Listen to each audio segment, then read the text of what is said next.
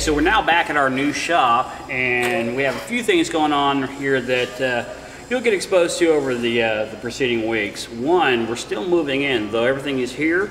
Nothing's really put away or organized just yet. And we have new players here. We have some new individuals that you'll have an opportunity to meet later. Really cool guys that have the passion to do this kind of work.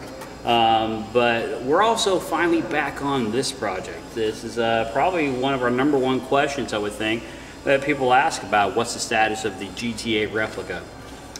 Now, if we were going for a car that was essentially, literally a traditional GTA replica, obviously we wouldn't have wheels like this and things like that on it. But what we're really doing is we're actually focusing on a build that is meeting the customer's expectations. What he's always wanted, he's always been an advocate for, a car that was fulfilled his obligations or his needs, which in this case was something that was comfortable to drive, that you could drive every day, that was reliable and quick, but also something that kind of suited his vision. And this car kind of does that. Now, one of the things he wanted to do in this car that is a little bit outside the normal thinking was he wanted this car to be comfortable to drive in summer.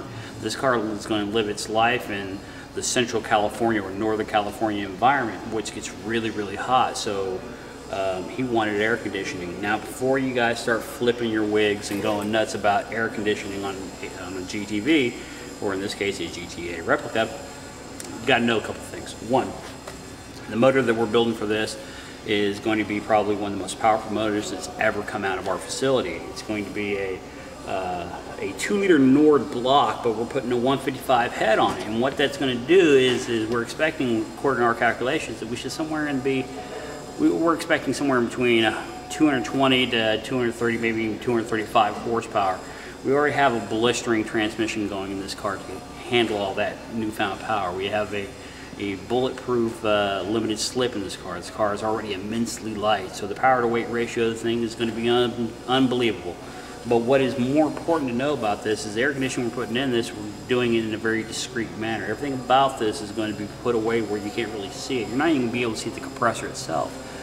These new compressors are about half the size of what would have been in a car like this back in the 70s. Now, you got to think about where this car came from. This car did not start its life out as a step-nose car. This is originally a 74 chassis, 4-headlight car that we not only converted into a step-nose with the step-nose hardware that needs to be mounted to the front clip, but we also have all aluminum skins on this. It has never been the intent of this car to be a clone to the sense of what a GTA is. It's always been a car that was being built to meet the customer's vision, and that's what we have to remind ourselves of. This car is meeting a particular person's vision. It's not meant to appease everybody. It's meant to appease the person who owns it, effectively the person who's writing the checks to build it. So reserve your comments and judgments and whatnot until you see this thing done. We have a lot of cool things going on with this one. And the air conditioning, you know what? For every one of you that are poo-pooing the idea of AC inside of a GTV, there's 3 times you that are going, that's a good idea, especially when you see how cool this is.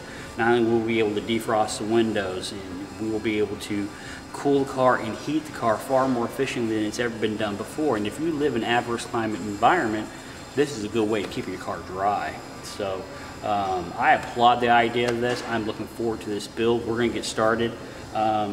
This particular car is probably going to occupy a great deal of videos, because this is kind of going off into uncharted waters, because not only are we trying to put the AC in it, but we're trying to make it very discreet. We want it to be where you don't even notice it, which means that the lines that go to the air conditioner have to be routed in a very hidden way.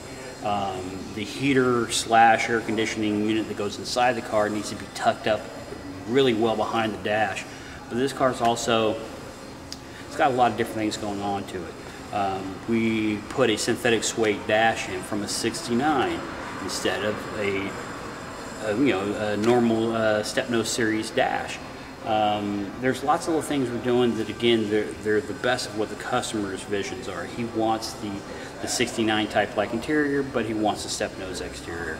He wants the power plant of a modern car, and he wants the drivability and the overall experience of a modern car. That's why the suspension on this car is completely different. That's why the power plant is completely outside the normal thinking. So again, you know, it's all said and done.